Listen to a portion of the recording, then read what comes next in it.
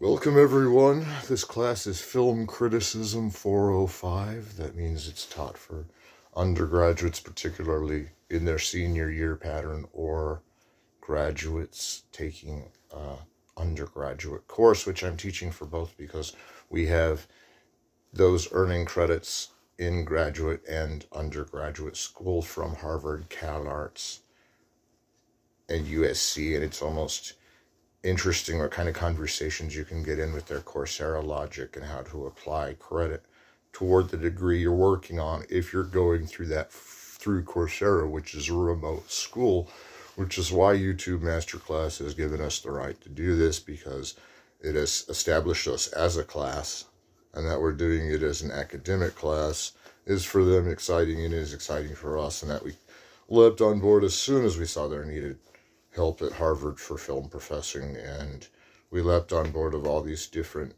societies and game changers and everything that went along the way. But mostly my team has kept us serious about the art of teaching and the need for teachers and professors, and what the whole name of the game of even getting your PhD really is becoming a professor. And that it's strange for me because when I was remote getting my PhD, a lot of requirements that were being missed were the ones that I'm gaining now, although I've already been passed through, but that I have to gain these requirements as a teacher. I knew overall that I was lucky that MASTERCLASS was able to open that door for me, and now I'm able to assist you all in learning about film criticism. And we ask what film criticism is because from an outsider or from someone just coming to a new place talking about film, and they're saying criticism is writing about film, critically speaking, critically thinking, critically examining. One mode of criticism is you kind of analyze the scenes of the story, and if you analyze the scenes of the story, then you'll really know the psychology behind the story. Or some methods are, well, if you adhere to the mythology of the story, then the story will take you through it just like the mythology will. We can argue critically speaking, but we know that typically writing about a film or a book in literary criticism, which I've done a lot of, it's really good. And you can write about music. Writing about the arts is basically what aesthetic criticism is, that we call it criticism, is because when we're writing about art, it takes critical thinking skills to obtain a standard high enough to relinquish onto your friends and family how much you love the arts. And if you can do that, you're already following one of William James' rules as living normal psychology, is to boast out every once in a while that a work of art is your favorite, as though. And I've spent enough time in this introduction, and other intros have been shortened and made, just have me passing by with hello, welcome to MASTERCLASS, and all this stuff. And I take only the claims I have to MASTERCLASS from YouTube, who had got me ready for the job and is actually inquiring me to take it earlier, still wants me to do how to make YouTube videos. And I'll give a little promontory point on that. If you actually get an account with YouTube, then you can make the videos and agree with them or not if they're going to accept what you've done as a video. Now, I'm not going to give you any secrets in terms of getting music or getting represented or getting put out on the represented list or whatever, because some of us get there and that's really hard. But the main thing is to know you're appreciated just for getting your videos that you want others to see. I mean, typically when you're putting a YouTube video on YouTube, you want others to see it, and it doesn't have to be this MASTERCLASS thing that I'm doing, even though this is pretty low professionalism. It's pretty low key. We've just got our surroundings and me. It's so ominous when I wave my hands and say this is an amazing film, you know. But when it comes down to it, we're fulfilling a need in the art project symposium as a whole by covering class where there hasn't been class before. And I'm not just saying that for the Star Trek joke, but come on. Like, if we can all spread out a hand and lend to the classes that need to be taught in certain schools and prove that's why they need to be taught, then there's nothing really up against us remotely teaching these classes now, especially in the time when all these colleges are rebuilding and searching for strength and want leadership and But they'd worked it out with me, and that I was a long time in the coming, stretching through certain periods of my career where I had to take certain recognition for the films I had made, and the articles I had written had to be under publishers, actual clearance of a publisher and things like that. So it's not like my collegiate life has left me totally jaded in terms of what a film really is. Like, I'll only watch Caravaggio now. That's our joke from the days of the critic of the Illuminata movie by, and in the cast you see the actors, and they're talking about their favorite and the critic comes in, and he's all this, it's Christopher Walken is the critic, and it's John Turturro's movie, and he says the reason he only bets on one show is because his only show that he even likes is Caravaggio. Now, you look at the Derek Jarman film Caravaggio, and we're only going to spend a minute there because Derek Jarman's got some issues with his punk ability that get a little overstreamed, but Derek Jarman does the same thing, and it's cantankerous canon. Well, we're not really going to look at that. I would say that one thing that Derek Jarman reminded me of was the director of The Man Who Fell to Earth, Nicholas Roeg, because it's kind of like this movie that you never really see him fall to earth, but you kind of get this feeling he just got to earth because of the way the camera movement is and everything, and it's David Bowie. And it's that David Bowie theory that wherever David Bowie goes, exciting, crazy, wild, imaginative things happen all around him anyway, but then you just have to recreate it for the movie. So you just look at all the exciting fantasy, labyrinth-like world around David Bowie when he walks around and hums to himself and goes to the ATM or whatever he's doing. But here's the thing. We're talking about sci-fi films in a genre. We've just spent 7 minutes setting up MASTERCLASS going, wow, is this class going to teach us anything? And now we're learning about genres. Well, genres in introspect, we've talked about before, are the actual carrier modules of the myth, convention, and iconography of the actual movie. That there are some movies that are under an auteur style, that's true, like John Ford, but that he also directs in the Western genre is somehow linked to his auteur style that can be seen in his films that are non-Western, too. That typically a director sticks with his genre as much as possible because it shows his own critical awareness and his own growth in that genre's dignity, and that's why John Ford did so many Westerns and Alfred Hitchcock did so many suspense thrillers, and their auteur genre are all tied together in that sense.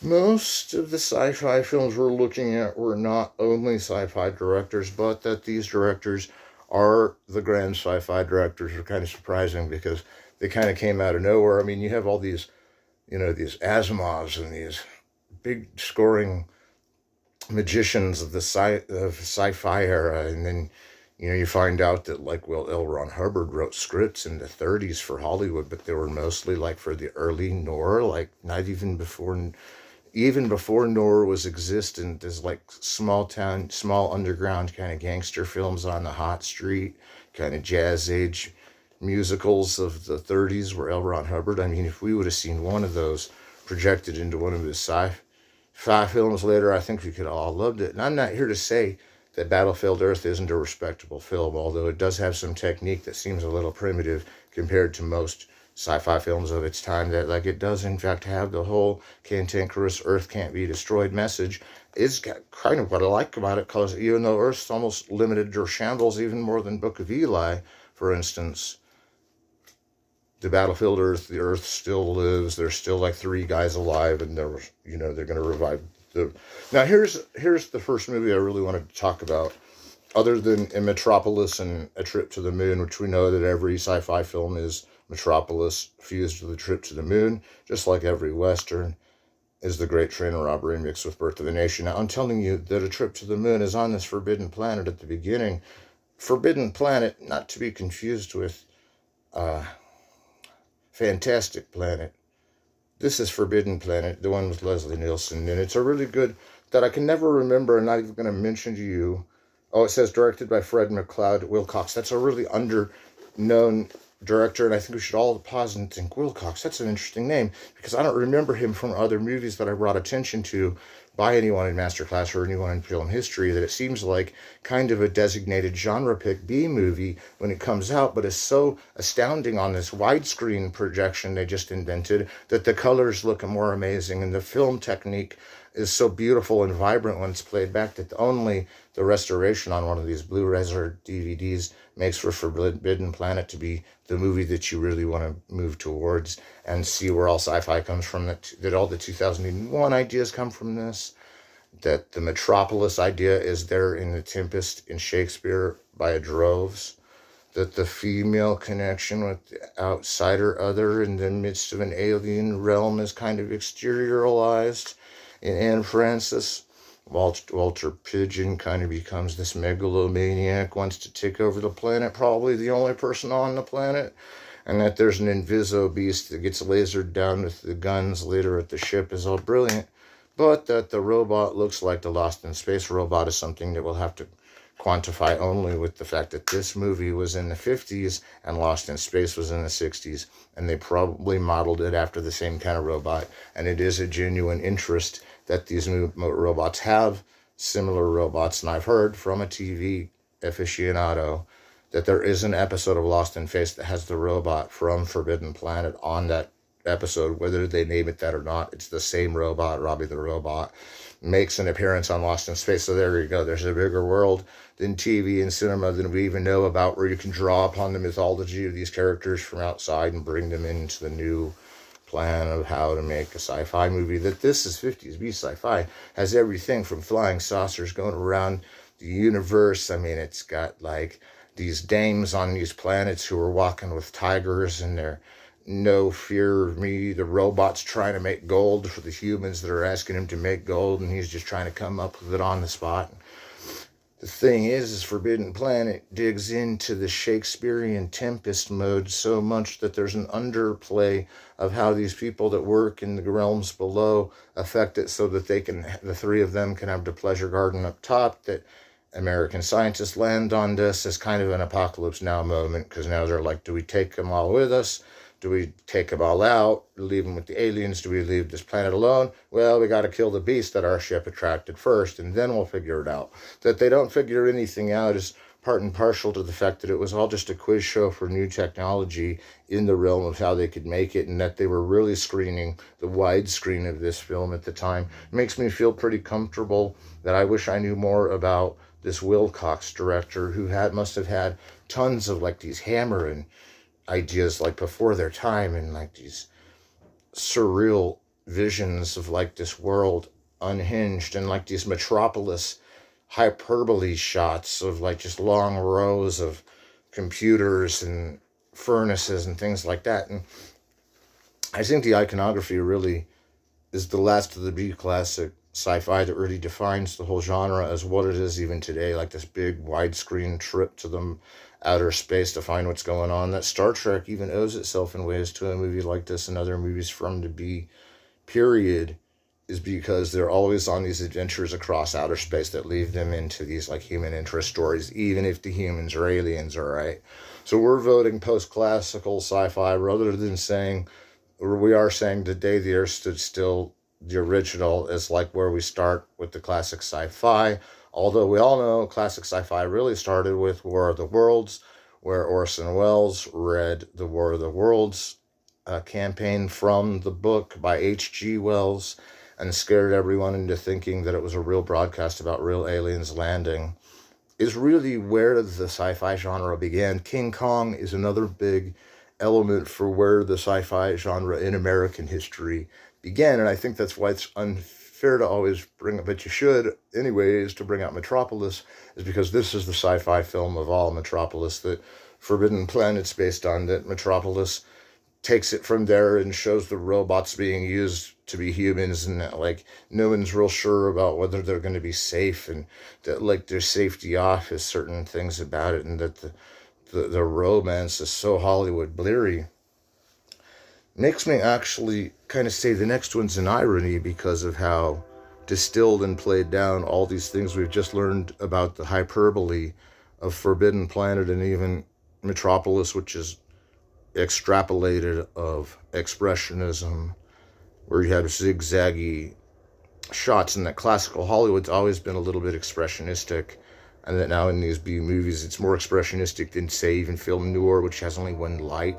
These lights are so ecstatic that at night you can use day for night, and at day you just go on the set and program what time of day you want it to be on the set that they're building. Even in these B movies, they have these large sets that they're able to use. That's one thing I'd like to mention about Roger Corman, too, who would later be making these kind of movies that are like the B-sides, but still just as important as the A-sides. And in many ways, some of them were better than the A ones anyway. And that they had these machines and these studios and people working for them for real is one of the tributes that they have, and that there are really people even in studios like I work for, like Troma, for instance. You can see that there are real influential film people that do care about cinema that work for these companies and that try to make these sci-fi genres so they can be entertaining for all, and that they learn it from films like this is important. And I think that the expressionistic angle to the sci-fi always comes out in the kind of space traveling. The Westerns are like traveling from one area to another on the planes, and that in outer space we have an American genre now of space travel, that America is trying to be the best at space travel, that 2001 A Space Odyssey comes out with way better space travel than they had now, maybe even than they have now, pretty much than how they had then. That my cousin who's in the Army said they had to steal a lot of military secrets for this movie. Doesn't even make it any less controversial that Stanley Kubrick and Arthur C. Clarke put it together themselves out of a script, and that they both were using quantum physics is interesting because, I mean, if you're taking 2001 as quantum physics, then what we know, that explains completely what the monolith is, that the monolith is an indicator of where the selection is between the intermissions, the eternal cycle, the infinite. If every infinite is trapped between a digit and a digit, like in quantum physics when you have 0 to 1, for instance, you can't get all the way to 0, but you can get as infinitely close to 0 as you can before hitting 0. Is still a hard number to quantify, and that's where quantum comes from. But that each status bar of the monolith is basically to say we're selecting a digit here.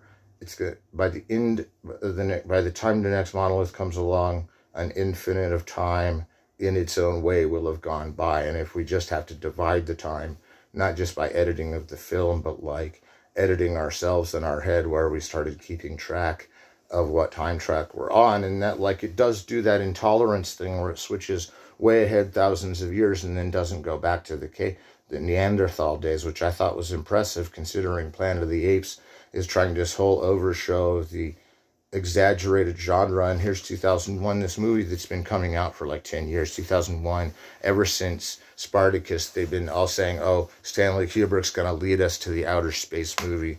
You know, and Stanley Kubrick's probably seeing Forbidden Planet going, this is going to be a hard one to get into, but that he goes into it, quantum physics, and that we see each time we divide up a number between one monolith and another monolith, it comes down to another number we can divide between that and the next, or whether anything's selected, that we don't really come across the vast infinite until we've reached digit to digit or monolith to monolith, being quantum physics. Then we're actually counting how many chapters or conflict resolution points we're going to need that are eventually at the end really countercultural, thrown asunder as closure at all. And there isn't really closure in 2001 A Space Odyssey. I don't understand. I mean, I know the music's hopeful, but I don't understand how Cara Delia coming off of the ride from Jupiter, which I've described as like an orgasm from God, like the Last Supper or something, that traveling through the space travel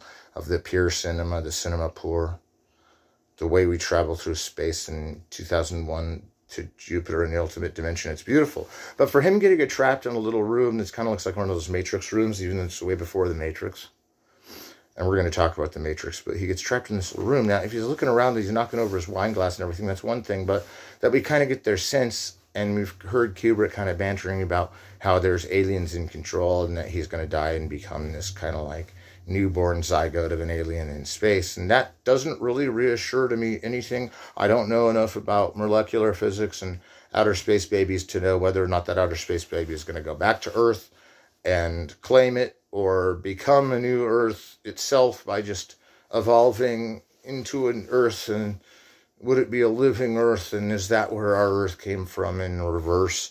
I don't think so, because we're taking quantum now and not going backward in time, although Jupiter and Beyond Infinite makes you think there might be something that did go backward, maybe could have.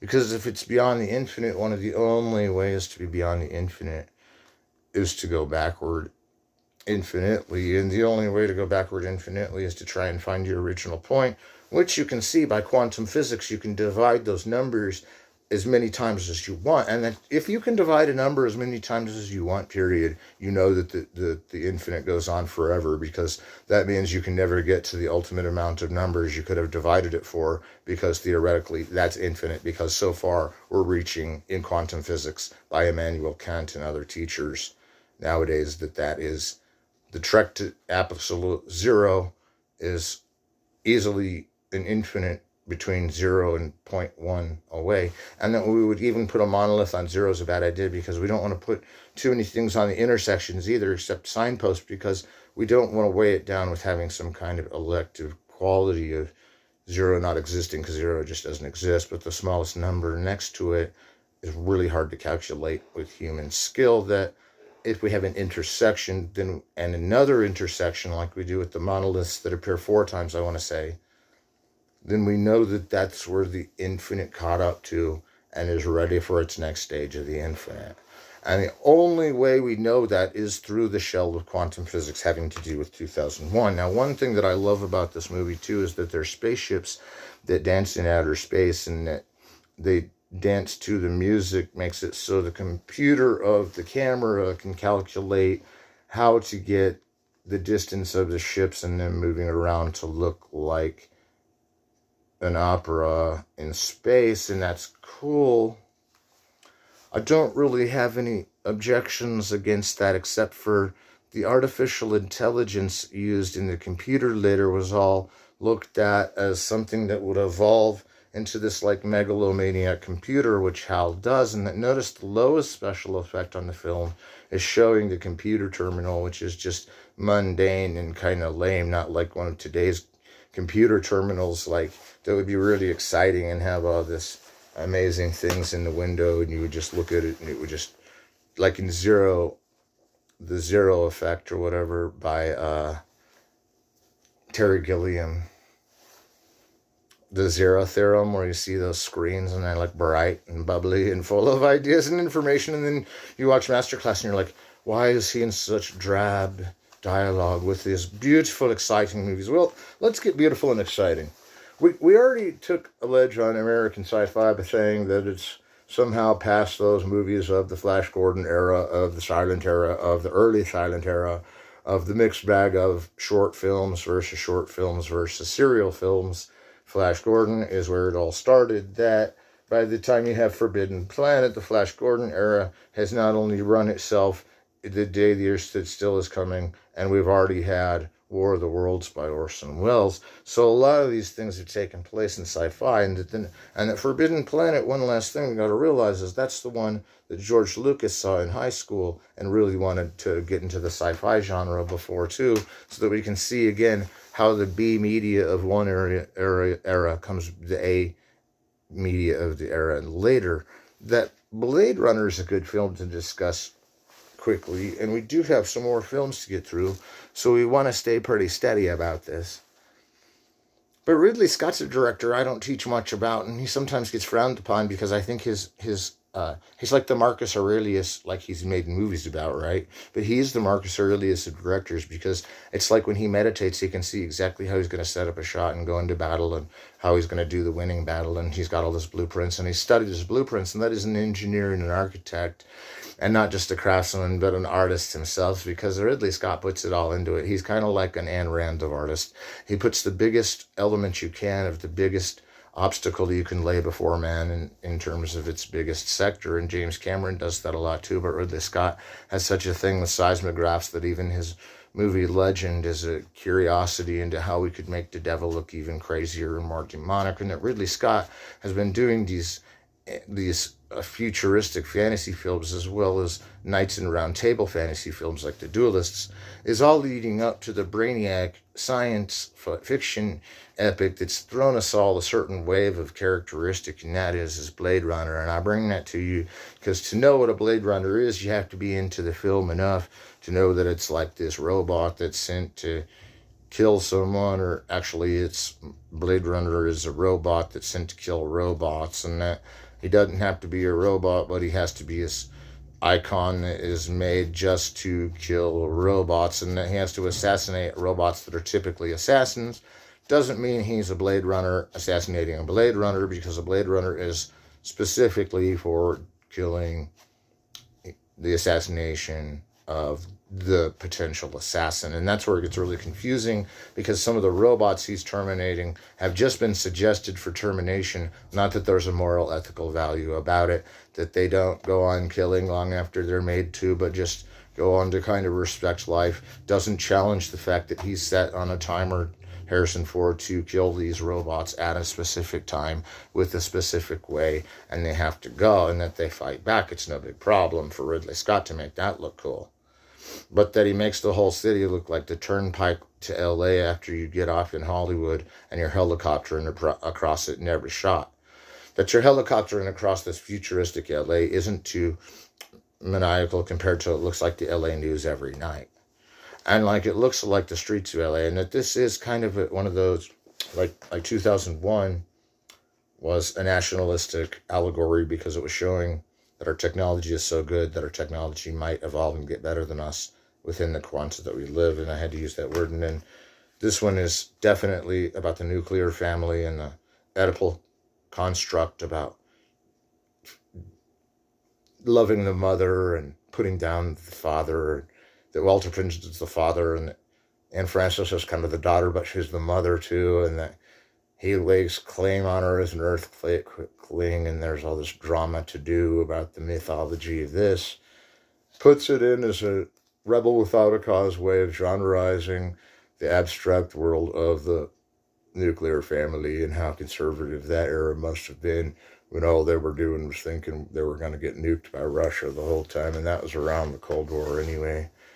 That we come up all the way to Blade Runner, and now we're at an international basis where we deal with everything on an international way, except now the film is so ahead of the future that it's ahead of the future now, unless there are robots you know of running around out in society, which they have reported that drones have run around out in society, and that there are weird ones from foreign countries. Makes me wonder if they've had a kind of robot drone looking guy wandering around, you know. But I don't know, man.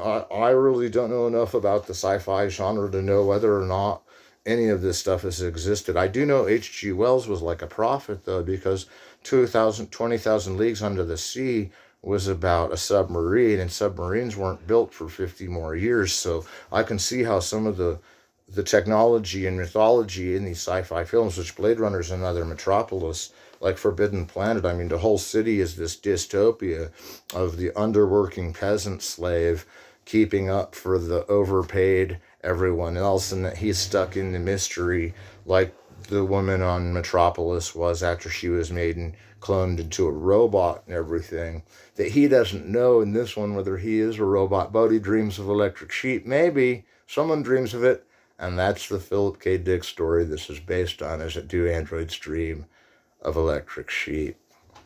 And there's some beautiful Rutger Hauer dialogue in this where he captures poetic grasp of what it's like to be a robot out of time and out of sequence, and not knowing what to do with yourself now that you've completed the one task you had to complete. I mean, you know, the whole thing is, the way it's kept in like superhuman mist looking futuristic science is beautiful. It's like got that whole like Return of the Jedi, but at the same time, like the next one I'm going to bring up is Dune.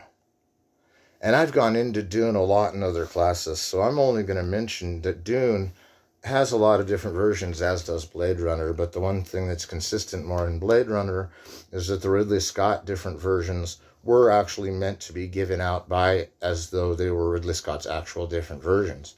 But his different versions compelled more of the home video audience because he was saying he was going to release every version of Blade Runner, including 2 others that he released himself, that he wanted every version to be out, and he wanted it to be thought about that the film had different versions, and that Ridley Scott did that not to make more off the money, but to satisfy everyone with the version they wanted to have, which was why he made separate versions, because he was getting criticism as to how to end it. In most of the scene versions like this one, it ends so ambiguously that whether there was expected closure, we've forgotten by then if there was expected closure, or if Harrison Ford's just supposed to go and eat at the Chinese food restaurant again and meet aliens in the street. I'm not sure what quite happened. It was kind of a Hiroshima Mon Amour ending. They kind of just clipped out the last few reels of films they had and wondered if the existential Blade Runner will go on his days finding anything else for him to do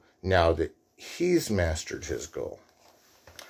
Now, Dune will out-spectacleize just about any movie in existence, and I think that one thing that's interesting is the movies versions that came out, or even like the Spartacus versions, they were the movies that David Lynch wasn't sure that he made, wasn't sure that he was there for, wasn't sure that he was doing everything on the film, had to take his name off of some of them. This one, strangely enough, says directed by David Lynch, so we're going to go with the fact that Dune is directed by David Lynch. Okay, let's give it that much credit.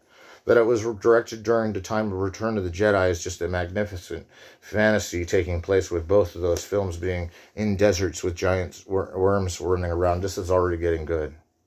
But now that there's other Dune movies taking place and coming up and being Dune in so many ways that, like, this is kind of overbearing, but that the most overbearing of all is the one I'm holding in my hands, only because of not just being heavy-handed in its own way, but sci-fi in an otherworldly Star Wars kind of way that takes the sci-fi off the Earth and the Earthlings like 2001 and these others, and puts everything in alien land, that everything is in a galaxy far, far away, that the whole idea of Star Wars isn't like they're fighting for Battlefield Earth. It's like they're fighting for Battlefield Planet, not Earth. It's like some Earthen enclave or a few of these human-like people that you can kind of recognize as though they speak English, as though that's the language they would have spoken, but we just take that for granted because of the sci-fi genre. Now, the myth of the sci-fi genre is people versus technology, or people with technology, or how technology determines humanism. The technology determines humanism is a good way to define the mythology of sci-fi. The conventions of which are spaceships, aliens, laser guns, we have enemy ships, we have giant ships, big ships, all flying out in outer space, shooting at each other out in outer space in these Battlestar Galactica dilemmas that we're coming up with, that computers can fabricate these beautiful star battle shots, and that suddenly we're getting these worlds that exist outside of the Earth that actually are more like Star Wars, and that's what that brought to light. By the time Dune's coming out, it's saying, well, like Frank Herbert said, these guys were all aliens too, that they might have had some connection with Earth is never really resolved in Star Wars. I don't think it ever is in Dune either. That in Star Wars 1 through 9, Rogue One never mentioned Earth as a planet, but that in Star Trek, Earth was the planet that they were from is something that's interesting about sci-fi, whether or not it's about our time on Earth way in the future or some just other galaxy somewhere that had all this take place. And that Dune is one of the ones where it all takes place outside the galaxies. Mick Jagger's not in it, but everybody else says that's supposed to be. That Sting is in this, okay? You got to have a rock star in a film like this from the 80s, from David Lynch, who's not sure if he directed it or not, coming off of it. I mean, he must have really thought, well, at least it was cool we got Sting involved, because when they got Sting involved, they got real quality. And that, like, it looks like the Stargate cover, and that it came out way before Stargate, is a question if Stargate didn't just go into the same universe as Dune was interceived in one of its worlds. But I have to mention, there's a lot of aliens in this that have subtitles under lines, and I never understand aliens with subtitles under lines, because wouldn't they be first subtitling it into the language that the aliens spoke? Or no, I guess they would have to subtitle it into English, but if they all spoke English, then I suppose the French version of this has the aliens speaking in the French version written out, which makes me wonder if the aliens change language with their own alien language to make for a different language of world-used languages like English or French, or because I don't remember any aliens ever really speaking, like Japanese. But I've noticed some characteristics of some characters in Star Wars that seem Japanese, but weren't piecing together their version of the language with the Japanese language. And so none of these tales are really mythologically splintered or given back to a hope that there's a locust tale that can straighten it all out in our own world. Not everything about Dune and Star Wars are allegorical, except that they're saying that we can win the war if we have the best machines, and we run the best machines because we're the best people and we have the best goals and intentions for keeping the galaxy firm and secure all throughout. That there is an allegory you could see then to the militaristic instinct of the 80s and 90s to be the stand-up patriot guard of all things human race, to go on whether you have to tell a few aliens what to do or not. And that if Sting avails you at the end, sometimes you got to fight him. But we're switching it up because we're getting a little closer to the time we're at now and the time we're at then. And I like talking about Dune. One thing you got to know about Dune is the spice. I mean, it's all, every planet has a little bit of the spice, and that they go and mine spice because about 1,000 pounds of it can last for like 5 minutes of energy. It's more than that, but it's hard to find it, hard to mine it, hard to keep it going, contain it, hard to use it as electricity, but it's the only thing in the galaxy that lights everything up is the spice, and that they go everywhere fighting creatures for extra spice, and is just what they got to do in terms to keep the interplanetary structure of everything going on as it should. All these thunders of lightning and these thunders of like laser gun battles just look so beautiful with their color and their explosions and their spaceships blowing into things, and you get that a lot with Star Wars.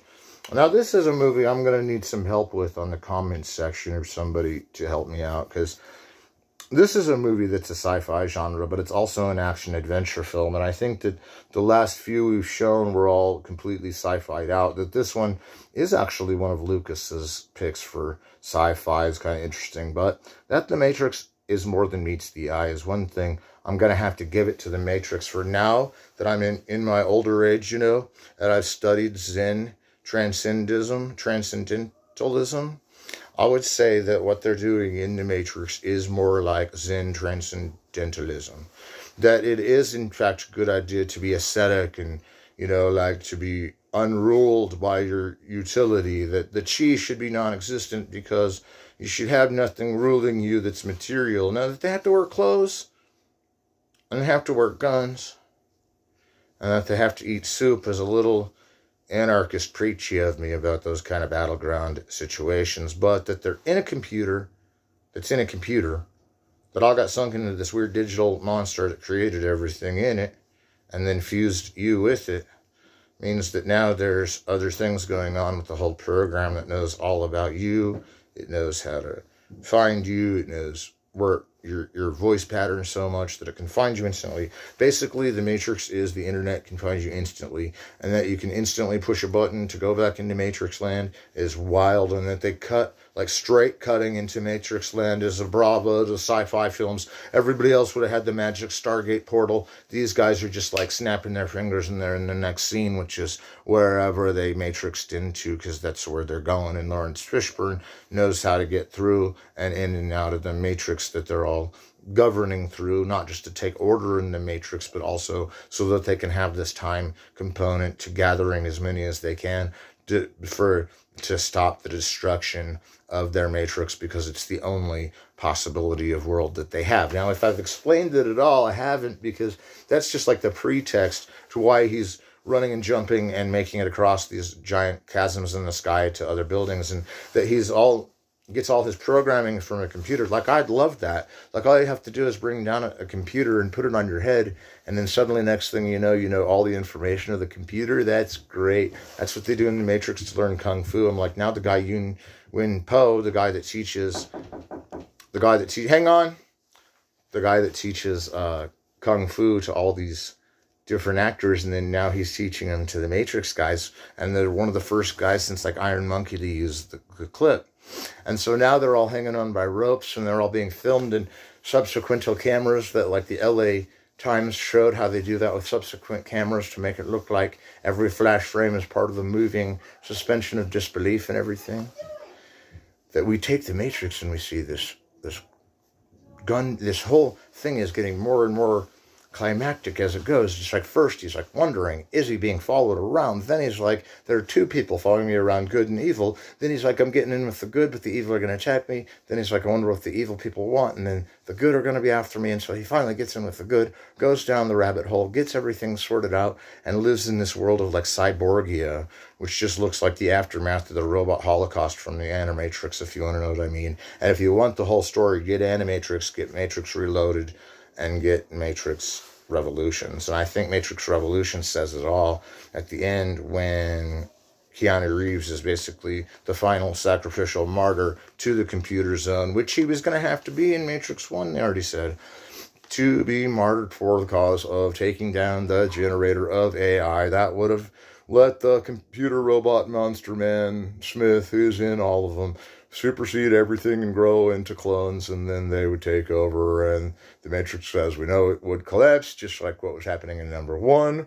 Number 2 has some other stuff of like other things you can do with the Matrix, like change channels on it and still be in the same one. Is priceless, because there's all kinds of things that we're learning from metaphysics. And one thing about Eastern metaphysics is that they certainly fit the Matrix's, let's be these bamboo artists, let's be these Eastern mystics, let's be these ascetic guys, let's do what's good for the right of good of the universe, and that we only know to stop the menacing force that is eating the Matrix, but the Matrix was eaten long ago, is shown in the Animatrix. And if you watch all 4 of them, I really think they work out as one of the great sci-fi series ever. That there's not a lot of space travel in these is kind of one of the reasons, it's limited to action adventure, but that there is enough transference from our reality to theirs, and that their reality is full of aliens and sci-fi mythologies, conventions, and techniques. And the technique in this and all of the rest is that the visual metaphor of technological determinism, that sci-fi is technological determinism. That's why so many movies nowadays are sci-fi, because the computer determines how the movie is made. And I think the computer can make movies about itself and about computers and about other technologies in ways that drive the movie into technology. Like if they brought rocket packs into Spy Kids 2, that's technology that they've brought into the movie to technicalize it and technologicalize it. And the technology driving the actual story is really what you're getting in a sci-fi gear. Because if you think War of the Worlds, all the aliens have better weapons than us. Now they're coming after us. Now they're the greater technology challenging the lesser technologized to a battle, and the lesser technologized are being pushed over and leaned aside by the technological dominating ones. That in the Matrix, to become technological dominating, you have to become a Zen Buddhist. It's probably because they then had to learn martial arts, and then they had to blow up a building. And we can't really tell you what happens in the rest of them, although we can tell you what happened to the directors of the Matrix. They later made a film that I'm bringing to you right here towards the end of everything that is the sci-fi class of MASTERCLASS of YouTube, and that I've missed everything from what happens at the end of Forbidden Planet and the final lines of even E.T. But I won't miss Spielberg, so we're going to get Spielberg on. But next, we got to learn about the Wachowski sisters who did Jupiter Ascending. Now, I'm just saying they're sisters in a way that means that they go by that because they had a gender operation and they both changed to women. I'm not making that up. They're really cool guys. I would really give them high fives if I could. They're really great guys, the Wachowski brothers, and they know to run a clean ship, and they've always been into these images of pushing the edge, and they've done other movies. But I like Jupiter Ascending not just because it has Mila Kunis, who I think is the most beautiful actress in Hollywood right now, and then Channing Tatum, the most good-looking guy in Hollywood right now, and that they're in this kind of underbelly of the Bronx, and that they're kind of in these dead-end jobs like this. You think it's going to go on like in a Kevin Smith universe, but a Kevin Smith universe does kind of take place in this, because suddenly she's realizing that she's the queen. Mila Kunis goes from toilet cleaning to finding out she's the queen of some planet, probably Jupiter, and that the ceremony for being there is in a few days, and it's going to take a long time to get clearance through Jupiter. Now, this clearance through Jupiter plot is something new for the Wachowskis, because usually in The Matrix, if anything came like a tree in the way of the plot, it would just stiltly turn into the fact that you could melt the environment to make it look like any way you wanted to, and that was the part of the technology. In this, it's like the environments of Dune-like locations, let me say, later in the film, actually are becoming important to the Earth dimension. That this is in the Earth dimension, and that Matrix is in Earth dimension, means that really the ones we found that were outer space only, and though they all are fiction because they're taking the extremities of science to the next level of either fear, power, or agenda. And I never really trust the agenda sci-fi ones because most of them have an allegory anyway. And Jupiter Ascending has the allegory of the working slave class peasant of America dreaming big and then becoming the freaking queen of Jupiter. That can still happen. That has happened so many times in the Walt Disney era of like this Cinderella story of someone that just got treated horribly their whole life, or had to do all the work that nobody wanted to do. And then suddenly they're even being scandalized in outer space. So space battles are going on. You should have never come here and reclaimed your throne, because now the whole space balance is thrown out of sequence. And whether you should, but you fight for your position as leader of the galaxy when you find out there is convincing evidence that you are, and you go on with it, you lead your galaxy, you pick up the pieces and move on. And I think that's what's cool about Jupiter Ascending, is then at the same token, they have these kind of, these fallback on characters that are like, they're like, they have their superheroes, and then these characters underneath the superhero that are like their secret identity. And I think secret identities are one of the things that makes these movies of sci-fi interesting, is because we're all thinking on a Blade Runner level, or if even you can with Forbidden Planet and all the rest, the secret identity level is really, really made home, even more so than Hitchcock by Jupiter Ascending, that they can go back to cleaning toilets before they go back to rooting the universe.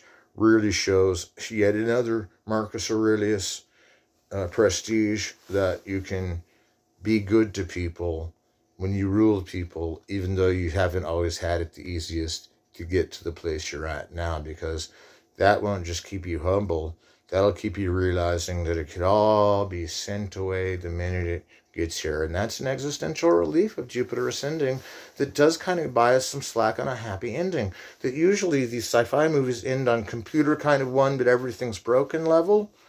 Computer kind of wins, but everything's broken. That's how most sci-fi movies end. Computer kind of wins, but everything's broken. And now you're taken to Jupiter Ascending, where we're like, I don't know whether the computer not's broken, but we can go back to Jupiter anytime we want, you know what I mean?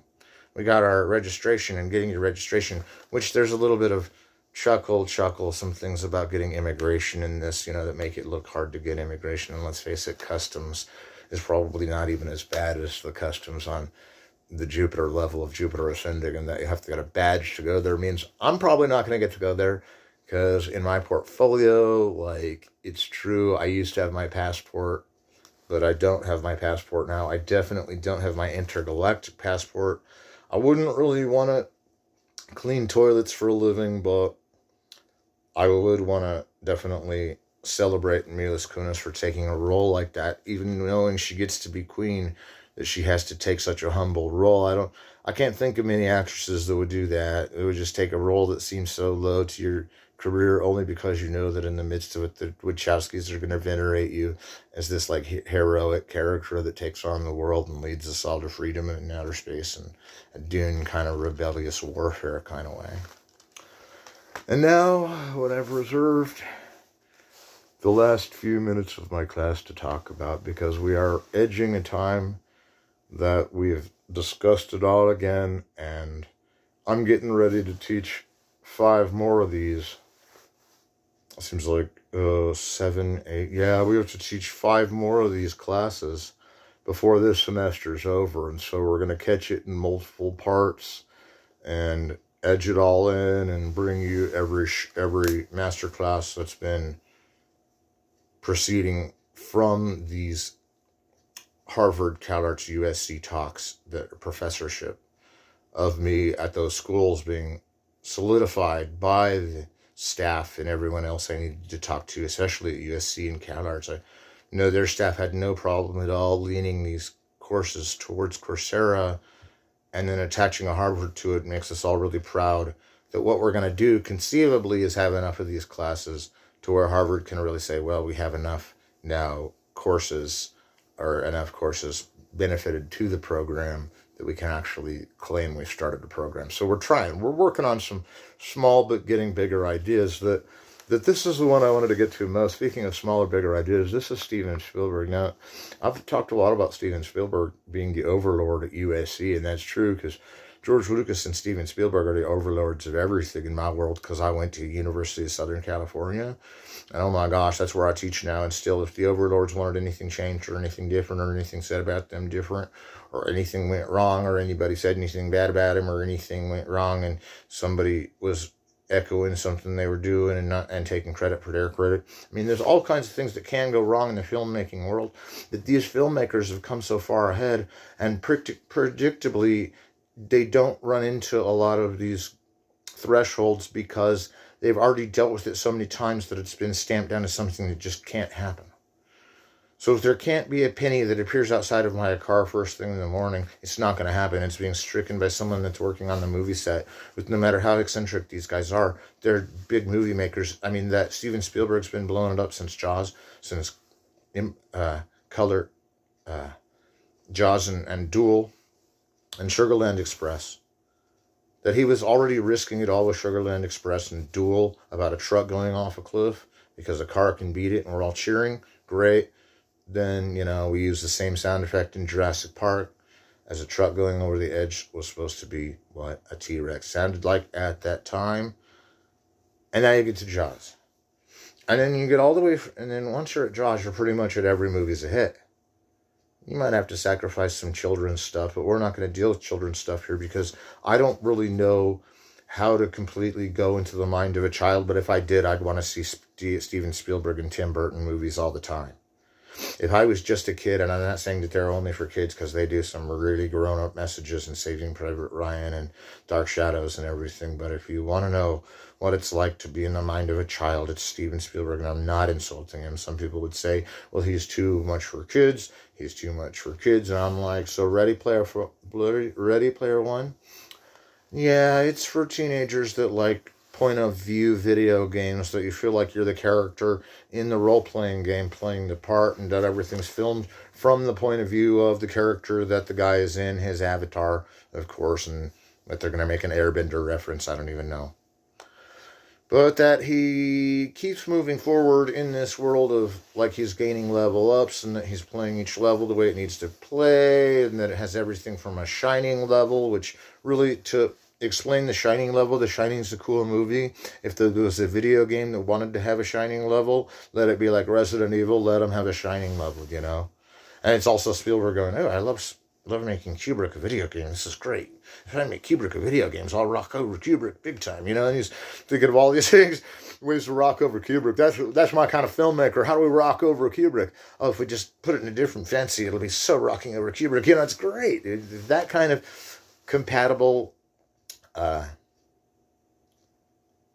that kind of availability of a personality in a film that wants to compete with every other director, but wants to do it in a conceivable technology like sci-fi, is moving the movie. That we know the computer has done most of the movie making in this is not to what we don't know of how much a reality was shot with the multi-reality ways of shooting it to put over the skin of the otherwise animated complete background.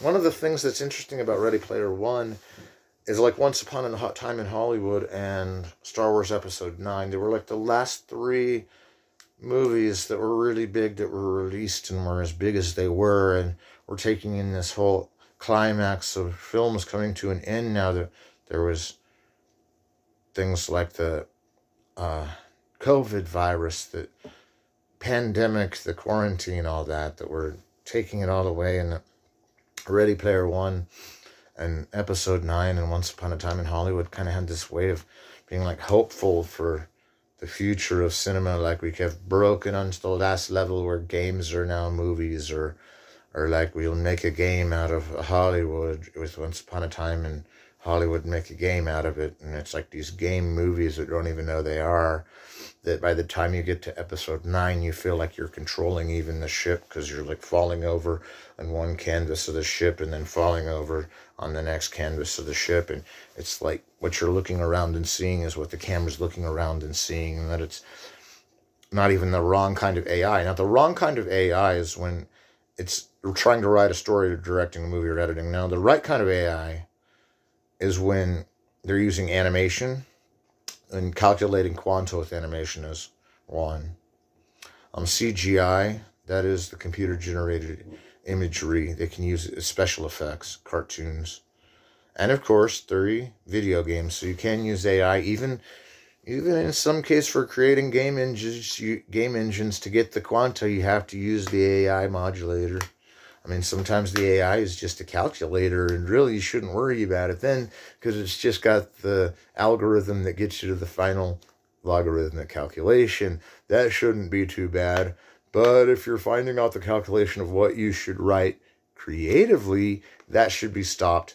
There should put away AI, not allow you in an unconventional way to have to use the same word over and over by a machine is so degrading and so against everything we've learned in school that I don't want to use words the computer's going to tell me what to use just intentionally from it, man. I'm going to write something I've written, I may not be the best writer ever. I'll admit I've got some flaws as a writer, but I'm a better writer than AI.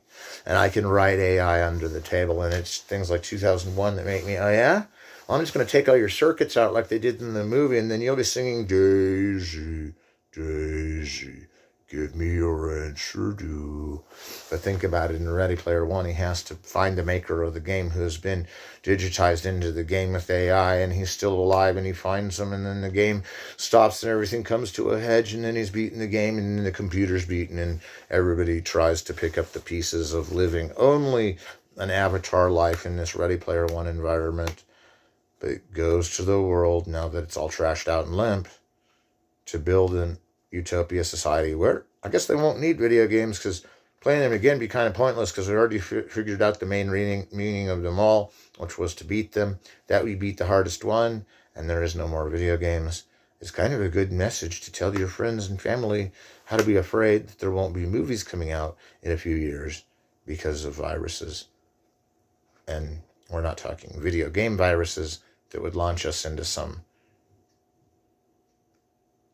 shining hack that they kind of get into and then get out of, and it's like some rat's maze. And I'm not going to spoil the whole film for you, although it is like Silver Surfer than a movie in a way, and that King Kong's in it, and we talked about King Kong starting sci-fi. Yeah, well, Spielberg throws King Kong in just for like kind of a side character, just because like even one of his own cameo roles is King Kong getting a cameo role, barely. So you got to watch out for Spielberg's film references, because he'll Godzilla you in half with a scene from Gremlins before he jaws you for the third time. And I'm not going to say that I'm not going to sit here and say, well, You know, I like Warhorse a lot. It's a great film, and then I won't defend one of his kids' films because Warhorse I thought was an incredible film with an animal use. It's like Alhaji Balthazar, really good animal use in filmmaking that they're showing the horses neutral on the crime of war is very essential to that film. I think that it's like my cousin Jason says, like a Kurosawa type lament to Warhorse, and I think that there's Spielberg movies like Jurassic Park 2 that you're not really enjoying except on an expected entertainment level, that it's kind of taking you through the motions of part one's original discovery and trying to mesmerize you as much as that.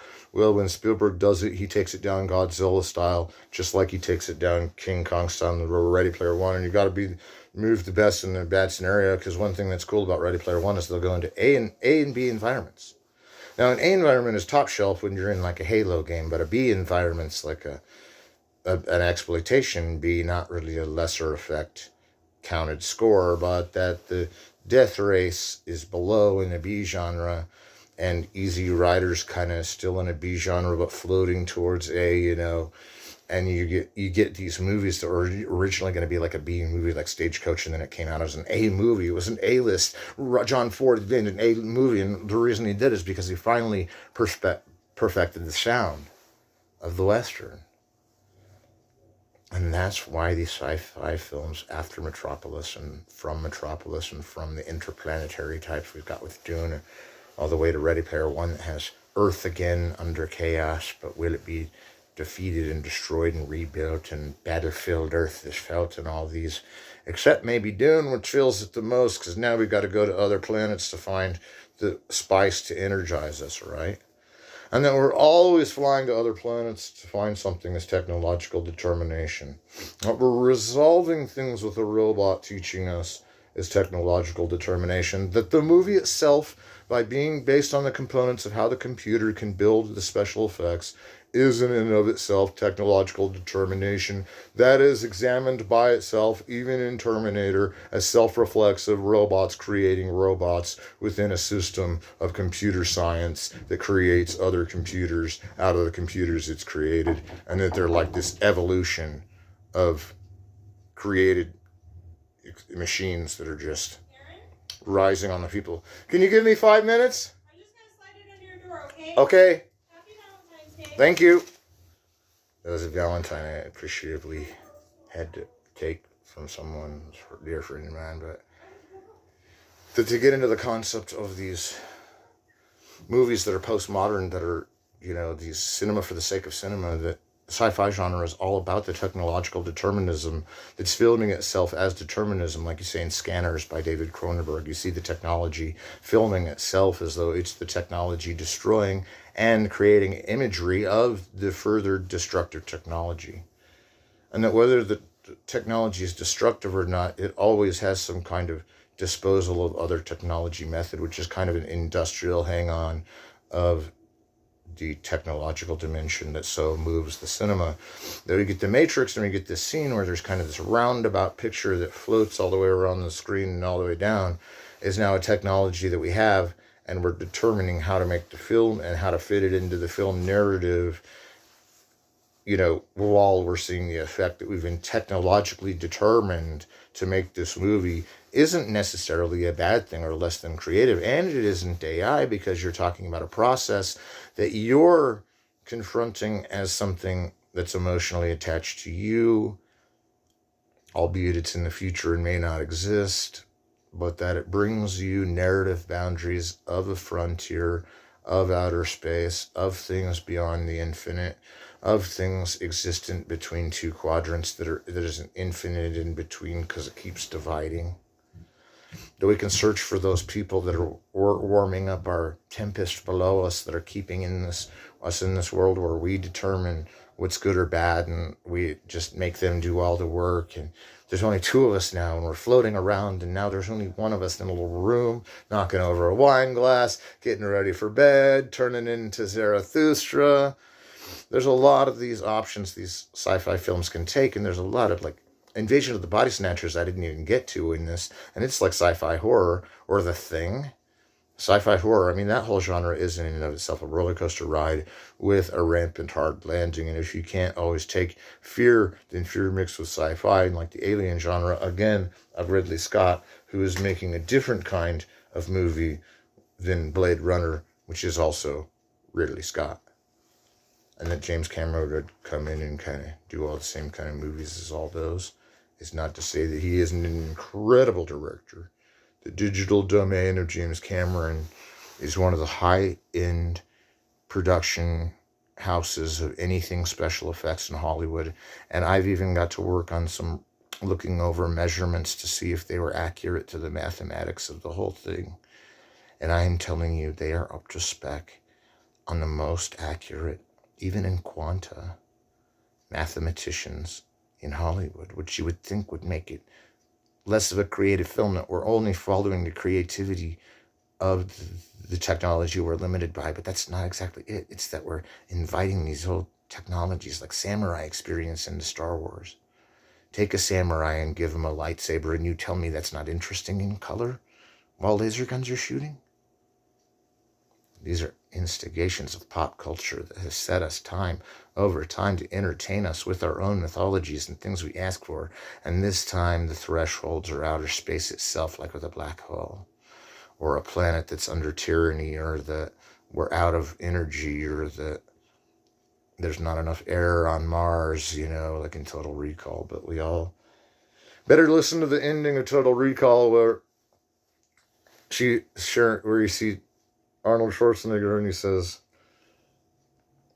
"Was it all just a dream?" She says to him, Sharon Stone says to him, or the girl at the end, "Was it all a dream?" And he says, "Well, I hope so, but you better kiss me before we wake up." Okay, he doesn't say it that way, but if he did, it would have been perfect, because what he's saying is that if he wakes up, that universe ceases to exist. And instead of showing him waking up in the next scene, which they could have done in Hollywood cinema, they juked it and went straight to the end of the movie. So he's like, they start making out because the idea that got the storyline going is now Total Recall told in form, and now they're kissing because they're realizing that the world is an invention of their minds. And so they kiss before they wake up. Dude, it makes perfect sense. And that's a Philip K. Dick. And that's why we bring it back in to the Blade Runner standard. And the Minority Report would have been a good one, or AI for Spielberg, because those are Philip K. Dick all over them. And the Minority Report actually is a Philip K. Dick. Isn't very surprising, considering it's about searching for this crime that's going to happen from someone before they commit it, so you can bust them ahead of time and keep them from doing it. And if you don't think that's 1984, looking at Thought Crime with Spielberg giving it just a little bit of the old spiker, giving it nice and hard, making it this hard concoction for people to swallow, that the things that we're addictive to and everything are actually now the very modulations of our feeling the familial worth we did in the family era of the 1950s, that we're constructing a utopia, is only falling flat because the basis of communication has fallen to all these technologies, whether they are determining to be interconnected or not. And I think it's interesting that technology usually takes a low stand sometimes in Spielberg, because you see that E.T. builds a phone to the outer space through actually really interesting toys, and he uses toys from the toy shelf to call his home planet is really cool. And at first I'm sitting here, you're thinking I'm saying that's a bad idea, but no, I'm actually saying it's uncanny. It's taking the things of our world and making them metaphysically connected to a world out there. And that Spielberg is taking Ready Player One, and he's putting the same problem of the metropolis, the Tempest, the underground soldiers that make everything happen, and that's part of the game too. And so now we've got the whole Metropolis plot. But where the Metropolis plot, even in Star Wars, gets bagged by the C-3PO having a similar looking robot as the robot with the five-pointed star over the robot, the satanic star was over the robot. That robot was used for C-3PO and stuff, but ultimately I find that except maybe Star Wars, because Alita, Princess of Mars is a Russian film. We're avoiding that one for now with the Russian instability and all. But, you know, when it comes to sci-fi outside of America, and I know this is going a little over long, but you've got Alphaville, you've got Solaris. We won't talk about Solaris. And you've got Metropolis. We talked about Metropolis. Alphaville, I'll end it like this.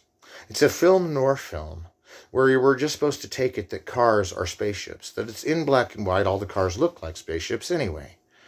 That the main guy looking for the action is not a pretty face, but is actually this guy that's been ruled as kind of drizzly as a human being, but is a comic book hero in some agenda, as this Eddie Constantine hero from the film noir rejection lanes of Hollywood into this kind of Alphaville environment where he is this sudden hero, and he's this Dick Tracy type who's searching all over the city for clues as to why it seems like there's a computer that's finding ways to kill a bunch of people, and that it's the 2001, we're up against the computer before 2001. And so you're getting these like mild like impulses of prophecy again, writing like, is this where the computer becomes real and takes over? And you already think the computer's kind of taken over Alphaville anyway with its weird accent, its weird voice, and that computers even speak French could really scare a lot of people. So don't worry your friends that aren't ready for the foreign film sci-fi, because I'm taking you to a place where naked lunch is Canadian, and that means it could really shock a lot of people that aren't up on the Cronenberg Magneta, that it can get pretty shocking in there, but all for either point of psychological nature of the value of why we play that in a film, or the technological boundary was accepted as to this far as where we place it in the film, gratuitous as that may be. And I think that there's nothing gratuitous about sci-fi. It's like the alien in Dune. He's crazy. He's about to blow up. He looks like an alien head from Metroid or something. But oblivious to the rules of suspending your disbelief in a sci-fi movie, you pretty much expect to see big blobby looking aliens in a film or something. And I'm not saying anything bad about the Wachowskis, because when they brought Jupiter Ascending to life, it was like Alphaville done with the Hollywood budget, and I finally felt good about being a hero in another dimension and nobody knowing that you're a hero in your own. There's kind of something nice about that, and I'm not saying I would know, but at least we've got this class and we've had this fun and we were able to talk about some sci-fi movies. And I hope that you really focus, if you do, on sci-fi, on the technological determinism, not just what they had to do to make the scene work, but how to make the scene work based on what they had to do initially, is what you should be saying about why they're determining a shot to go this way in a science fiction experiment. See you next time.